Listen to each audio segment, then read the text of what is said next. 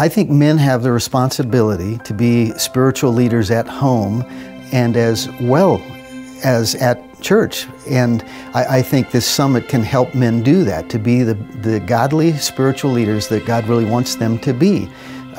In both places. Certainly, I think the most important is in the home, but also to provide leadership for other men in the church, and I think the summit will help them do that. It was a great experience. In fact, it was better than, I think, any men's meeting or event that we've had, including retreats, quite honestly.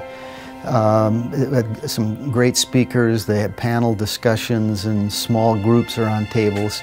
And it was just a really, really great experience. Well, usually on a retreat, we bring in speakers, and there were speakers here, but it wasn't someone from outside the church. It was just people who were part of the church.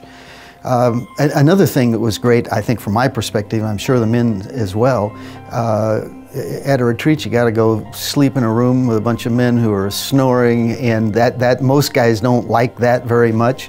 And I think it does keep some people from going to the retreats because of that kind of an experience. So you are able to have the comfort of staying at home and not being away from your family. So that's a big thing. But I think just the fact that it was an in-house kind of a thing had greater impact than sometimes bringing someone in from the outside who's not really part of the church.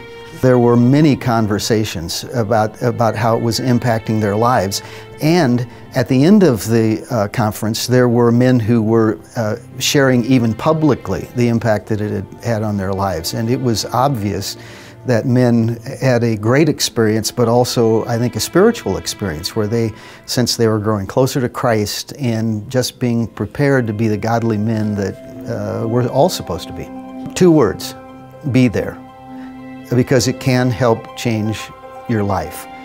It'll help you be a better man, a godly man, a husband, a father, and it can just change your life in significant and very important ways. So don't miss out on the opportunity.